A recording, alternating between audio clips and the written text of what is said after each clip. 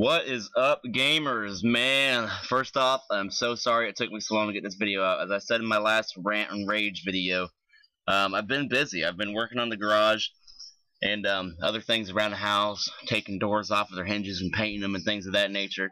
All the stuff that an adult man has to do. You know, like I said in my game responsibly video, first and foremost, you have to be a man and do whatever you gotta do, and then you can game. Don't get me wrong.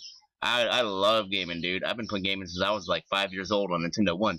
But you still have to do things as a man. Now, let's get to the review here. As you can see from the option settings and whatnot that I just showed you, this game is very bare bones minimum game. There aren't a whole lot of options here. There's obviously no multiplayer. There's nothing to really differ from any other game that came out like 10 years ago. They didn't really do anything with that. This game focuses solely on the story. Just the story alone, not necessarily extras and all that goodness. However, I do give them points for doing an original story. There's no other game out there that plays any storyline similar to this that I'm aware of. Not that I'm aware of. Not on the PlayStation or the Xbox or the Nintendo Wii. The story that they kind of tried to do here is pretty original, so kudos on that.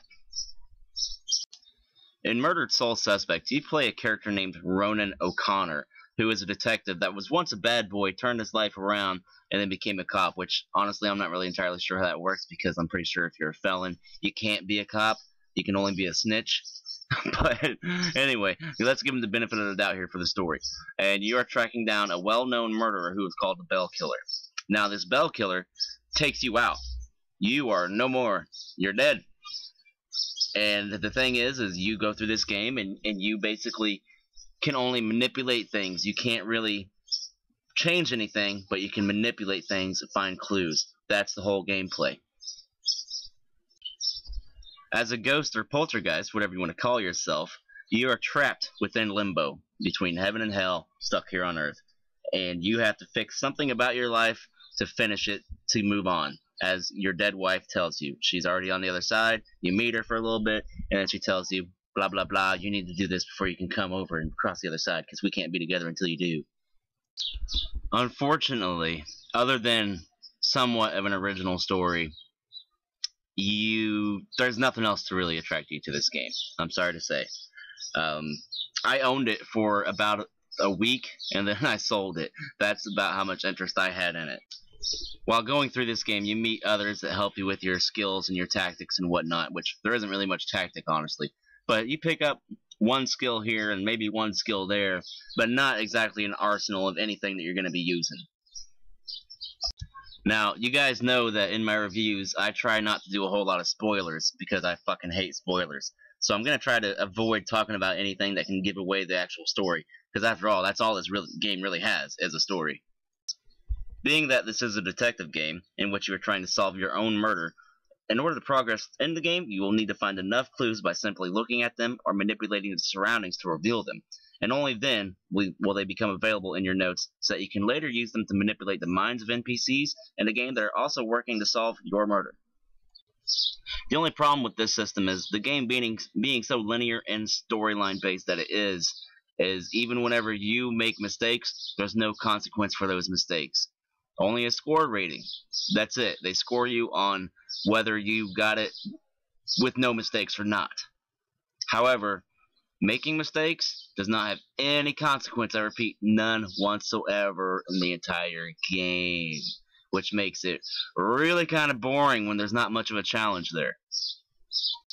The only challenges this game really has are a small puzzle-like challenges to stall you from moving to the next place. Demons and soul potholes, as I call them. Let's talk about the mini puzzles, such as this one I'm showing you now. Though semi-clever in its attempt to confuse the player, when all you have to do is possess people to get over these potholes. It's still not enough to make you feel really challenged. Also, these small puzzles are way underutilized. Getting around demons is as simple as teleporting from soul residue to soul residue, or soul pockets as I call them, and using birds to distract them, so that you can take them out from behind with a mini quick-time event. If you fail, they track you down and drain your soul with ease, unless you find another soul pocket to hide in until they have lost your scent. Still, boring.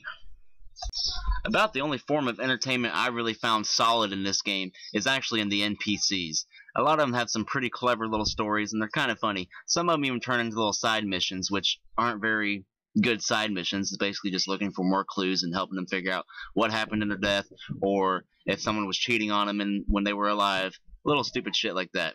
However, some of these NPC stories are pretty funny. Like this guy right here. Apparently he stalked this girl, and then he killed himself on accident while stalking her, and then now he is waiting for her to die so they can be together forever. So he's haunting her until she dies, hoping that they'll finally live together. Basically, he's a fucking freak, and there's a lot of interesting stories in here that kind of make you chuckle a little bit, but it's still not enough to justify a $60 price tag.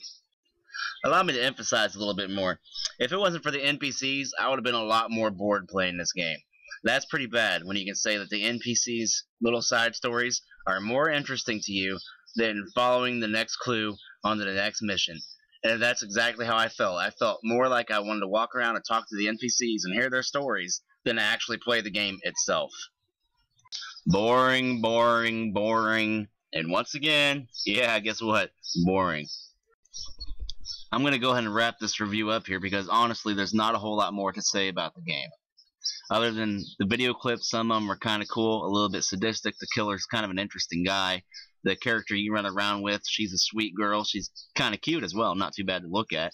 But other than that, there's not a whole lot more to say about this game. I feel they could have done a lot more things with it. I feel it was kind of lazy.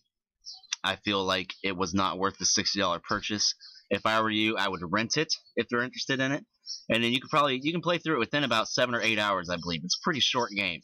So if you can just buckle down for one weekend after you rent it from a video store, you're good.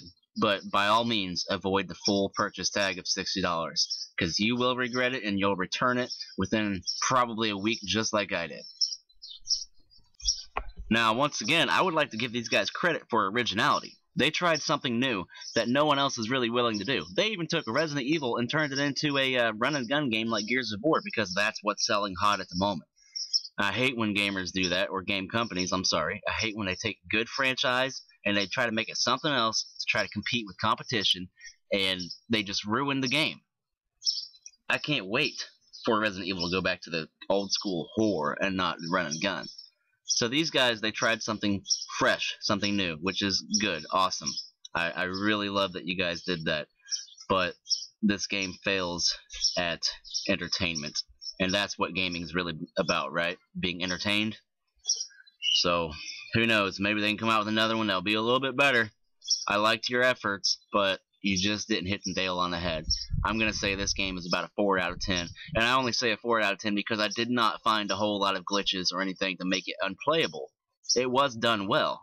And the graphics are okay too. They're not great, but they're not bad. So, this game, if you find it used for like 20 bucks, it might be worth it. There are a lot of things to find in there, little trophies and whatnot that you can acquire. But other than that, I don't see much use for this one. I'm sorry, it's just what it is. Bullets out.